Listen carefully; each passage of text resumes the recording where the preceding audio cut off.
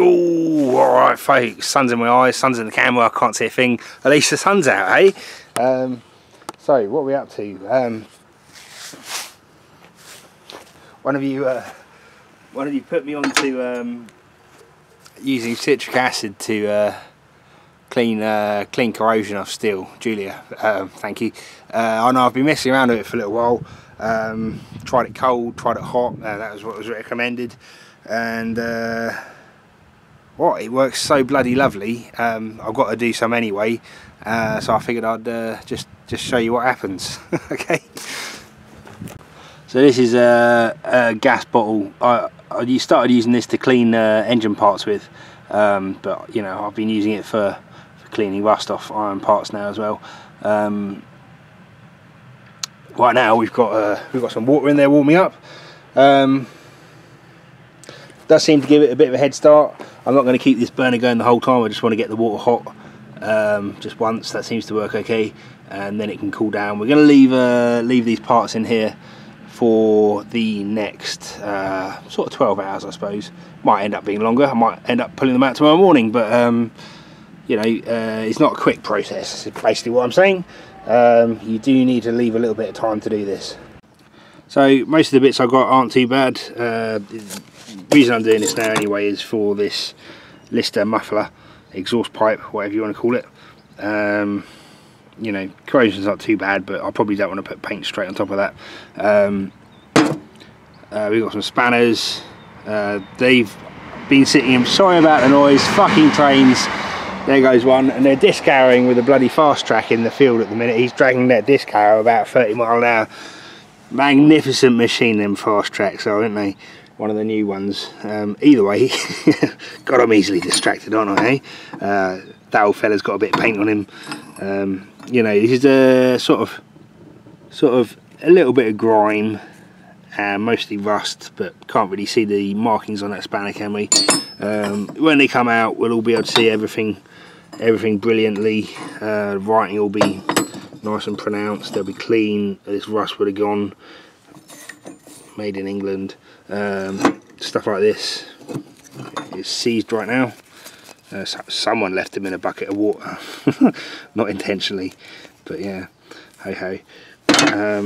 Let's throw it all in and see what it does.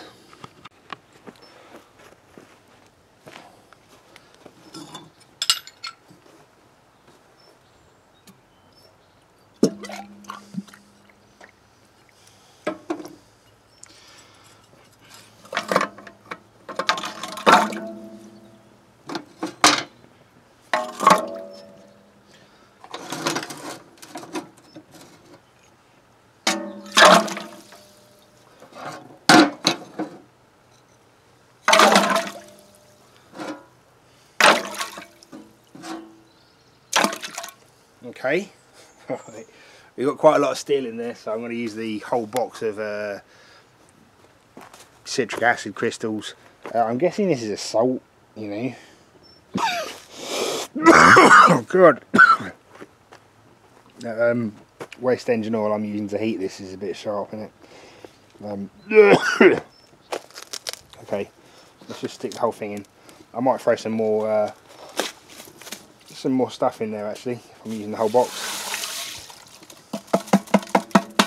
That's about £1.50, yeah?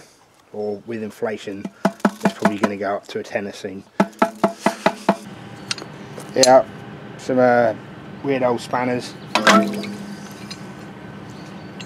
These aren't that bad, to be honest.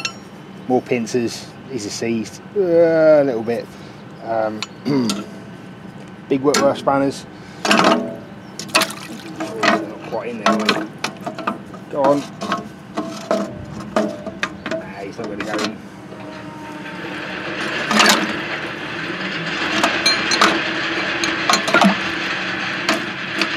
Alright. The waiting game begins.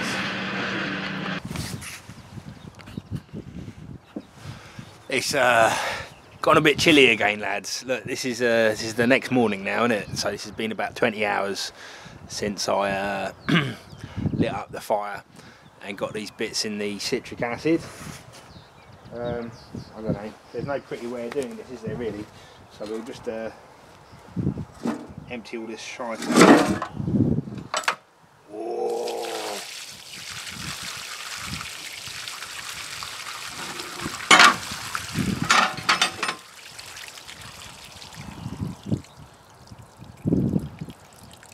There we go. Okay. So that's what we've got. A cut and a half gas bottle full of shite. Yes. Some of it's actually pretty clean now. Yeah, that's a good example, isn't it? You can see where this spanner was too big and it poked out. But really, to get the full benefit of it, we've got to give it a quick pressure wash, and then we'll throw some oil on it quickly, and I'll show you what everything looks like.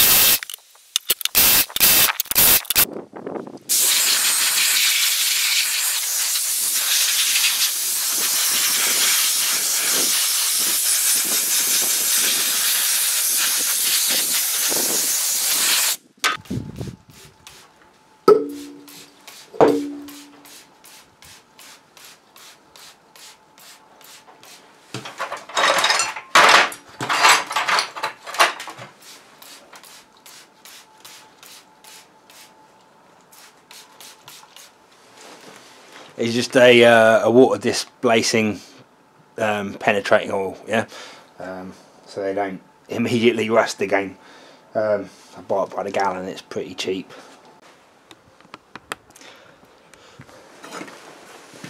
Okay, so what have we learnt about citric acid, eh?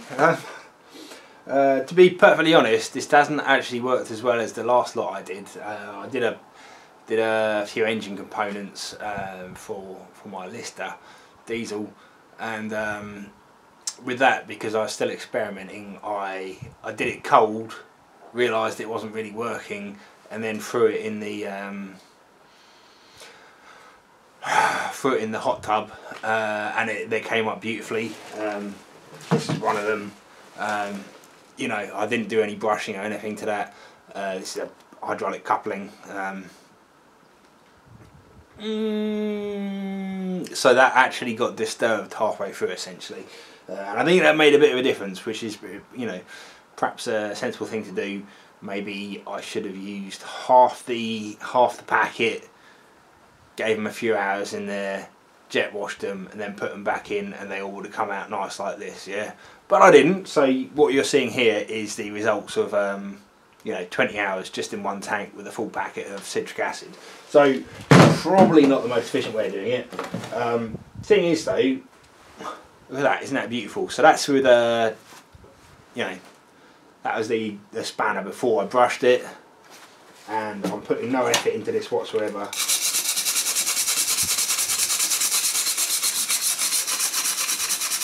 And it's just coming up beautifully. So essentially what we're left with isn't corrosion or anything nasty. It's just dirt that the pressure washer hasn't lifted off. So I think this is a very, very useful process. Yeah. Do I want shiny spanners? No, I don't. You know, I like my snap-on spanners shiny. You know, it's a nice bit of bullshit if you go out on a job with shiny spanners, isn't it? But as far as my my classical spanners, yeah, my Whitworth spanners, I'm still trying to get a nice set together. You know, I've not got a full set. I like to have sets of spanners. It's easier to see if you left something in a fucking engine that way, isn't it? But I doubt that'll ever happen, and I'm not going to buy a new set of Whitworth just out of principle, isn't it? If I'm working on old shit that's Whitworth, I can use old spanners, can't I?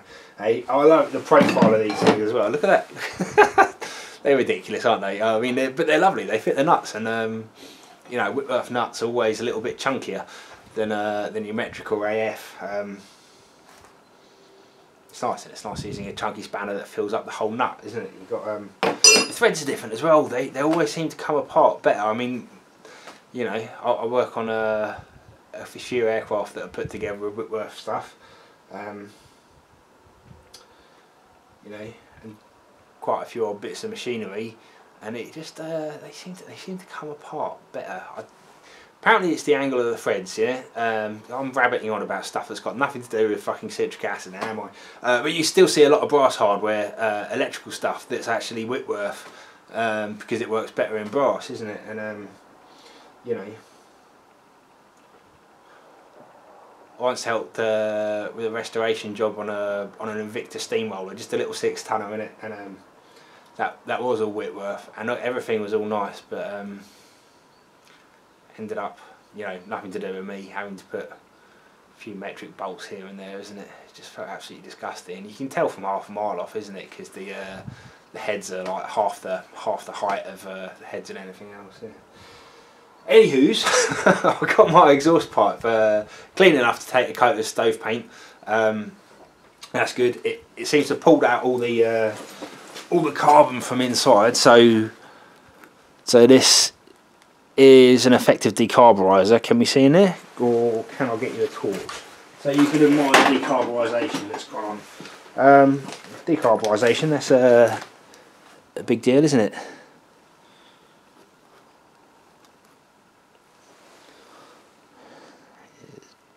See fresh metal in there?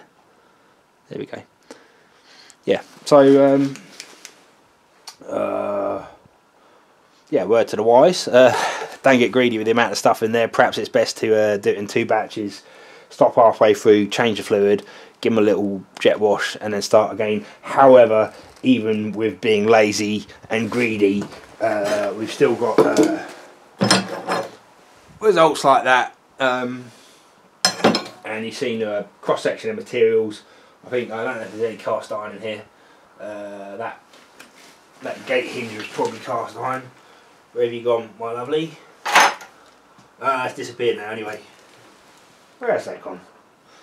Either way, you know, from sheet steel to forgings and different levels of corrosion. Look, it hasn't freed up these pincers. These ones are bloody lovely though. Hey, they can go straight in my woodworking box, eh? Bloody lovely old pincers they are, aren't they? We've got a missing what's name head levery thing on the back there. I'll probably cut that off so I don't cut my hand open, because you know, it's a bit dainty in the first place, wasn't it? That's why it's broken. But yeah, that's nice. And if you wanted these ones cleaned up,